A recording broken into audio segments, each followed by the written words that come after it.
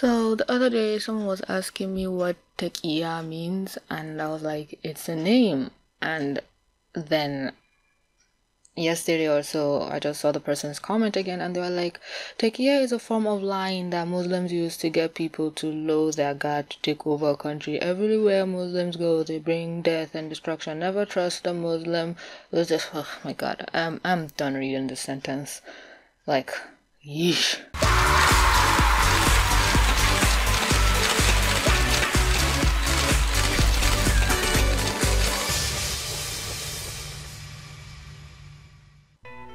Okay, I just woke up. It's Monday. I woke up with a headache, which I absolutely freaking hate. It's so annoying.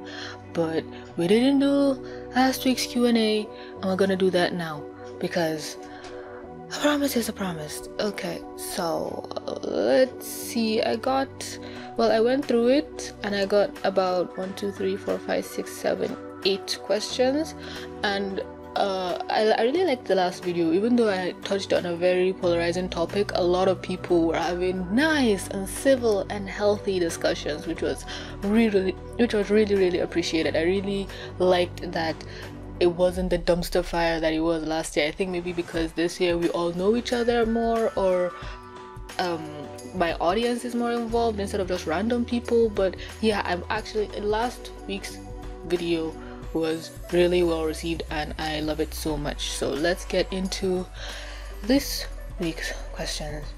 Okay, starting off simple. Lapis Lazuli says something that is haram is a sin, right? And to that, yes, something that is a sin is haram, and something that is haram is a sin. They're basically the same word in Arabic, so to say. So like I said, drinking alcohol, out of wedlock sex, incest. I don't know why I keep using incest. Killing, cheating people. Like, there's a lot of big things and a lot of little things that are also haram. Like, lying in a sense is haram because it's a sin, but some people tell you no, if you lie for the good reason, and I'm like, there is no good reason to lie. A lie is a lie regardless of what your intentions are. But yeah, anytime a Muslim says haram, just know they mean it is a sin for them to do, like eating pork. It was a perfect illusion asked, how is my family doing this Ramadan? And we're cool, we're chill. It is, oh wait, let me check. I actually recorded this morning. I can't believe I forgot so quickly. Today is the 19th day. If by sunset today we would have completed the 19th day of Ramadan, of fasting, and everything is good. The only thing is I have severely lost a lot of weight. I am terrified. Like, I look in the mirror and I can see, well, I've always been able to see my rib cage, but my collarbone, everything above my boob area, I can see the bones there, and it's so unattractive and scary, and I'm just terrified. Like, I'm losing so much weight. It's so scary. Electro Cute asked a question. They thought they were being disrespectful, but they were not. But they were asking me what is my view on hijab and if I wear it to begin with. So I don't know if they asked this question before they watched last week's video, or they just didn't understand it because I was rambling for too long. But they also said it here where they feel a woman wearing a hijab or anything that covers her head looks super sophisticated and attractive, which is also something that a lot of people attribute to, like, covering the hair and everything is just this level of maturity. But to reiterate, my views on the hijab is everybody has their reasons for wearing it, and I just want people to be more informed as to why they wear it, not just because they wear it because they were told to do so. Like, if your dad tells you to cover up and you do so and you don't even know why, guess what? You're covering up because of your dad, not because of your religion or something like that along those lines. And again, I personally do not wear the hijab. I wear a veil, or sometimes I go hair open, but that's when I do up my hair, so then you don't actually see my hair. Like I said, it's hard to explain. But you have to wear a hijab when you pray. That's actually common knowledge. I remember that fight I had with that person who was like, so if there's nobody around, you can pray without your hijab. Like, no, you pray with your hijab. That's like a law. But I'm just saying, walking out with it and doing all that stuff, it depends from person to person, and I don't want to put any of my negative thoughts or feelings out there about it because of what I have experienced because of it. But my views on it are neither positive nor negative. Like I said, it depends on the person I come into contact with, and I don't wear the hijab when I go out. I very rarely wear it unless maybe I'm going to the marketplace with my mom and I just don't want to dress up, and even then I don't put the hood of it, I just put it around my neck like a fashion type thing, and then I still wear the veil. The hijab is basically there to just cover my physical form, but other times I can just go to the market. However, it depends on how dangerous the security level is around that time of week or month, how likely it is people are gonna steal from you. Ghost Fox again asked another question, which was very interesting. They were asking, what are some of the weirder traditional aspects about the Muslim religion? And then they said something about Christians drinking the blood of one of their prophets and eat his body. So I was like, is he talking of the blood of Jesus or something else? And I just got so confused, because I know the blood of Jesus is something Christians say when they're scared or terrified, but I didn't know it was something that they actually drank. Or am I just confusing one thing for the other? But when you're asking weird traditions that we do, how can I say this? Because it's me, I don't see it as weird. So I cannot quantify what is weird because it is normal to me. It's a tradition.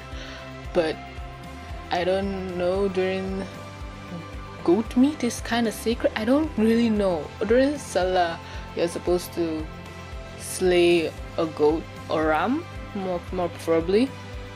I'm actually trying to think of something that's weird, because I know somebody else can point out 10 million things, but I cannot even think of one.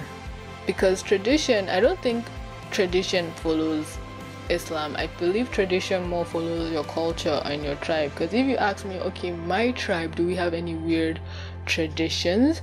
I can name a couple. Like for one, like I said, I'm Hausa. If we're getting married, or if I'm going to get married, it's my family, my side of the family, the bride's family, that will furnish her marital home. Like maybe who we're going to marry buys the shell of the house, but my family will be the one to buy the furniture, the bed, the everything.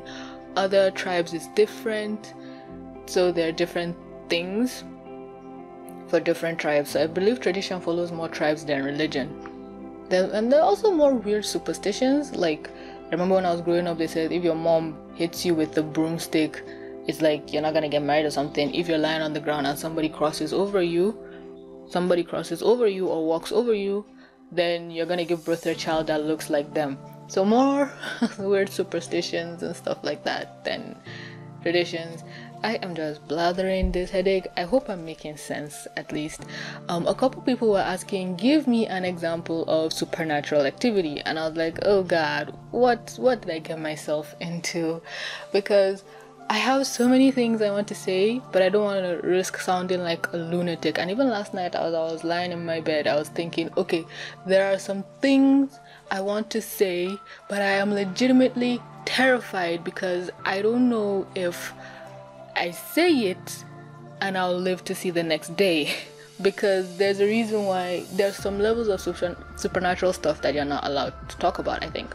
But here's the thing, during Ramadan season, us Muslims believe like we're safe. It's the safest month of the year. All the spirits, all the evil happenings is like God ties them up and puts them in a corner, because that's why we say it's the holy month. So technically there are no spirits around right now, so I should be at liberty to speak, but I don't want to, because when they come back after Ramadan and hear what I have to say, I want to still live. And I could recommend movies that show all these supernatural things like what we think about, but at the end of the day, yeah, it's just movies. Who's gonna believe a movie? So it's really complicated, and I don't want to risk sounding like a freaking mad woman. So I'm like thinking, okay, what do I do? So I can just give one story for now because it didn't have anything to do with me. There was this girl, or should I say there are two girls back when I was in secondary school that were possessed. So gist of possession is spirits possess you. They can possess a man, but they are more likely to possess women because, I don't know, we're weak-willed or something like that. And they mostly come if you don't cover your hair, and you know all those henna tattoos that us here in Africa we do it a lot. They say they can enter through that as well. So there are different points of entry, but mostly it's lack of covering of hair. But when I was a kid, I noticed they entered a lot of younger girls and a lot of pretty girls. So I had two friends who were possessed. One of them claimed that her own spirit was not evil, and throughout my whole secondary school I never saw an episode from her. She was really cool. Sometimes she says that she can be sitting in a room alone, she hasn't prayed, and then she'll hear a loud voice from nowhere screaming at her to go and pray. So that's why they're like, yeah, her own spirit is good. But this other girl, not so much. And I went to the same primary school as her. Her name is Asma'u. The one with the good spirit, her name is Aisha. So Asma'u has had 2 episodes. She had one in your equivalent of 7th grade and 8th grade. I hope it's the same girl. I think it is. And I think she was kicked out of the school. She wasn't allowed to do 9th grade because of her episodes or something along those lines. So in 7th grade, I remember that it happened in the middle of geography class or biology class or something like that, and everybody just spilled out of the classroom. It was like, I've never seen it happen before. So as a kid, I didn't know why we were all running, and even the teacher, a grown-ass man, bolted through the front of the class, and all of us that were behind her had to run through the back of the class. And then after a while she calmed down and we all came back. And in 8th grade, sorry, I have to switch my brain around to American style school system. So 8th grade, was it? Yeah, 8th grade. 8th grade. She had another episode, but this time I didn't run away because somebody was poking fun at her, teasing her for our school, and then the spirit kind of like took over. And the girl, I think it was trying to protect her from the bully or something, and then everybody just bolted from the class again. I think the teacher hadn't even come in this time, and I was just sitting on my seat. I wasn't moving, and everyone was like, Faiza, are you an idiot? And I was like, I didn't upset her, so why would the spirit come after me? And I know what you're thinking. A lot of people would think, okay, maybe she has multiple personality disorder, but this is a small ass girl having, you know, that kind of double voice thing from him in Powerpuff Girls, or all those kind of supernatural movies where you see one person have 2 voices or have a completely different voice. And even now as a grown-ass woman, I'm like, why the hell did I not run that day? Even I don't understand it. So when I asked her, I said, hey, how does this thing work for you? She says, like, she kind of just blacks out. Maybe she gets angry or she gets emotional, and next thing everything goes black. And after, sometimes it can happen for 8 hours, sometimes it can happen for an hour, and then she comes back. And then people tell her what it is that she did. And I was like, that's borderline terrifying. But again, I'm sure Americans have an explanation for every goddamn thing. They can say it can be an episode, they can say it's her other personality taking over, but some men also get possessed. And I don't know if this was, how can I say this? It could have been a lie, it could have been the truth, it could have been whatever, but it happens. So one of the gate men we have, I hope I don't have to explain that, but it's one of the people who guard our house at night. When I was a kid, I was informed he had a spirit possess him, but it was a female spirit. So when it takes over him, his voice changes to a feminine one. And I was like, okay. So it's kind of hard to explain a small ass girl, maybe if she's possessed by a male spirit, having this deep ass voice when her episodes come in, and having this grown ass man having this feminine as all hell voice when his episode kicks in.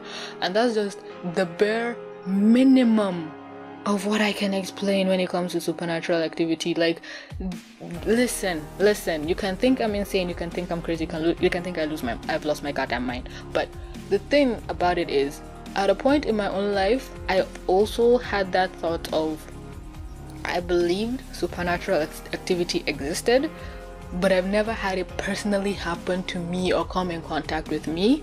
So you always have that level of doubt. Even though I was here, even though I see what happens, I still had that level of doubt. But around last year, beginning last year or ending 2016, something happened. No, it was last year. Something happened that took me 3 days to process. It was mind rape, and I can never undo or unsee or unexperience it. And it showed me we are not alone on this earth. There are things that we cannot see, we do not see, and we are not supposed to talk about. But yeah, I know this is vague as all hell, but I have to actually ask to know if I can talk about this shit. So I'm gonna ask my boyfriend Jay, because it kind of happened with us together. I'm gonna see if I can talk about it. So if I can, I will bring it up next week. But if I can't, I'm not going to, because I like being alive. But that's all I'm gonna talk about, supernatural stuff. If it entertains you, I'm happy. If you want some references on movies I'm talking about that have supernatural-ish, so you can understand how our African mindset works, I would be happy to give any and all references. Because the other day I was watching Lion King again, and I saw Rafiki, and I realized, oh dang, because he is the typical African spiritualist, or is a ritualist, whichever one you prefer, and that's how they act. Like, you see Rafiki taking all these paints and rubbing it on there. They communicate with stuff that we can see, and there are people like that in Africa, real life people. Some people will go to a ritualist and pay them a lot of money and say, hey, I want to get rich, and they will tell you, bring me the head of 3 chickens, 2 white goats, and the leg of a baby. Some will tell you, okay, because the way spirituality, I guess, works in where I come from is, us in the north, we tend to do, well, I say rituals and stuff like that. For mostly women who do it because they have maybe their husband has more than one wife, they're the third wife, or they're the first wife, and they want to have control over their husband, so they go and pay all this ritualist money to make them the most loved wife, to make them the one with all the power in the household. Basically, they do it for love or to control their husbands. But in the south, there's a whole nother ballgame. Those people go ham when it comes to witchcraft. Like, I've heard stories where they say a woman turned into a snake. Even my college roommate, the one that was a Catholic Christian, she would tell you where she comes from, that there's this huge as all hell snake that runs through the village, and you would be suicidal to try and kill that snake. That people, crusaders of Christ, have come to try and kill the snake, and the snake has ended up like maybe destroying their whole family and generations. So people in her village just have collectively agreed to leave that snake alone.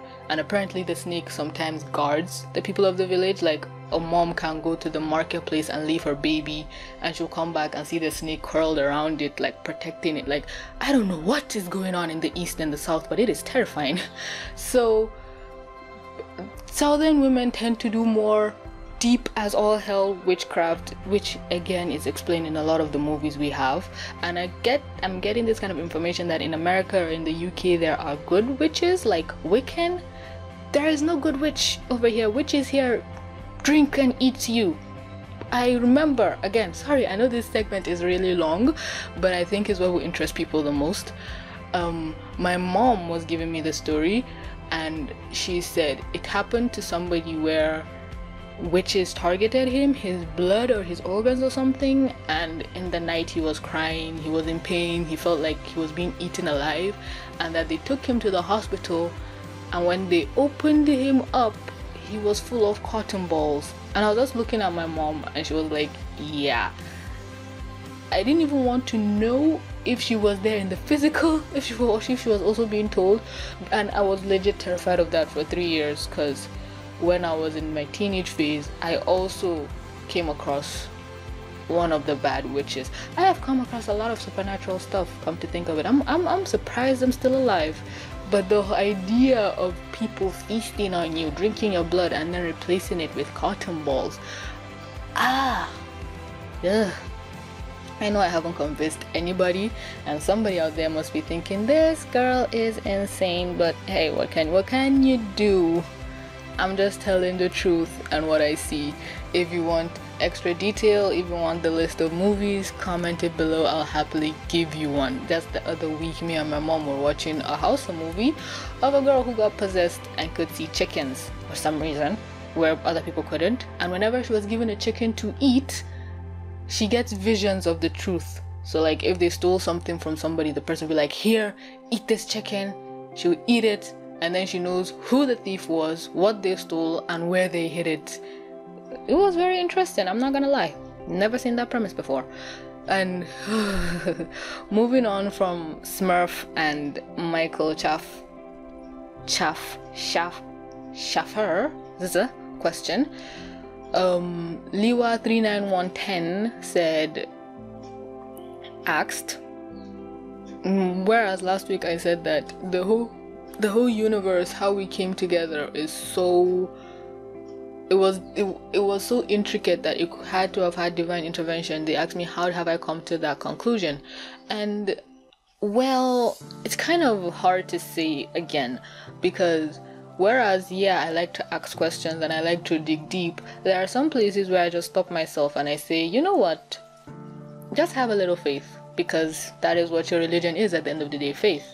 So sometimes I physically stop myself from asking a bunch of questions because I feel, okay, why am I trying to justify so many things and trying to get so many answers because of maybe other people from the outside coming in and attacking me for my religion, and I feel like I have to have all the answers.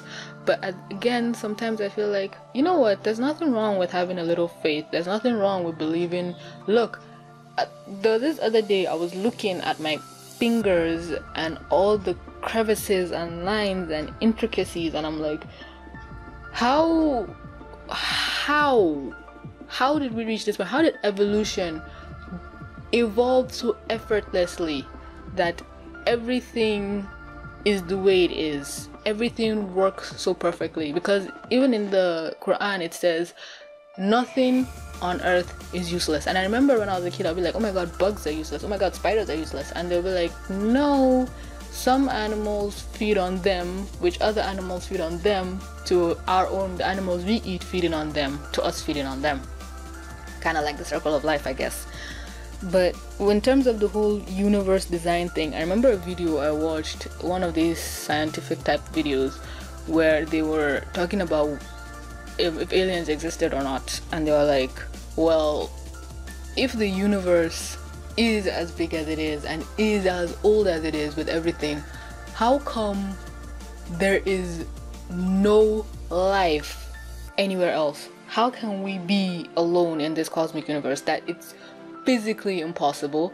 And when you see all these other scientists explore all these other planets, there's no sign of life on any of them. And some of these planets have been around far longer than Earth. Some of them have been around in Goldilocks zones of their own solar system or their own galaxies, but some scientists say, well, okay, it's too far away for us to know if it has life or not. And yeah, you also have to take into account light years, because when you're looking at something in space, you're not seeing it in real time, you're seeing it in the past. But still, it's just so weird that we haven't come into contact with anything. Out of all the radio signals, after all the signs, nothing has been received. And other scientists argue that, well, maybe it hasn't reached the people yet, or maybe our technology is so primitive that whatever race it is cannot even receive it. And then in the same video, it argued, what if a sort of radio silence was issued and these other beings can see us, but they're not allowed to communicate with us? And I'm like, yes, they're called spirits. They are around us everywhere, but they are not allowed to talk to us. That's also like explained in religion and stuff like that. There's not supposed to be this type of communication. They can see us, but we can't see them, and no communication is supposed to happen. Yeah. And also, I guess you asked me if I believed in aliens or not. which I just feel like, yeah, that's just another way to say spirits. I don't know why everything I'm just saying it's spirits, but trust me, that thing that happened last year really effed me up, and I'm just like, everything is them. I do not believe any other answers. Leave me the hell alone. And yeah, on to our final question. God, this video is super long. It's from Shank X, the man, the myth, the legend, the person that really opened up a big chunk of my critical thinking as a Muslim last year, because I did not expect any of the questions I got from them, and they did not want to ask me questions this year because they were afraid of my reaction. And I was like, okay, look, if I can get at least one serious question, I'm cool with it to just ask. I'm not really mad at you or anything. It was, I think, the kind of debate that was sparked last year that was more of what drained me than you as a person. So thank you for asking your question. And Shank X asked, how do you feel about atheists being jailed and killed for apostasy in Middle Eastern countries and some African ones? Oh my god, what? That's actually a thing? Really? Well, if you think about it, back in ye olde times, the Jews killed the Christians when the Christians first came into existence. The Christians killed the Muslims when the Muslims first came into existence. So maybe it's the same thing, like the Muslims are killing the atheists now that they're coming into existence, or they're more widespread. You can see it from that point of view. I'm not justifying it, but you can see the train there. But I feel I could give you a very well-researched answer, but like I said, this whole Ramadan period, I'm trying to give more of my own personal view so people can understand me and how I see things, instead of me giving a more researched answer and it sounding fake as all hell and so unattached. So I feel the reason why they jail and kill them is because they are, well, afraid of them. Because I'm not going to speak from, how can I say this, the Middle Eastern standpoint, but I think there's this kind of fear that comes from somebody who doesn't believe in God, because it's like, okay, then what do they believe in? Okay, do they practice witchcraft? Okay, are they evil? Okay, how can you not believe in God when everything points to his existence? Everything is there that shows there is a divine creator, and for you not to accept that or believe that, it's sort of blasphemy. And then they jail you. But I don't see any logical reason as to why they would kill you. That's a really backwards place. I'm sure you're talking of all those places with extremists and stuff like that, because I don't see any developed place where you would get killed for that. And even if you're an atheist and you're living in those kind of places, you do not say you are one.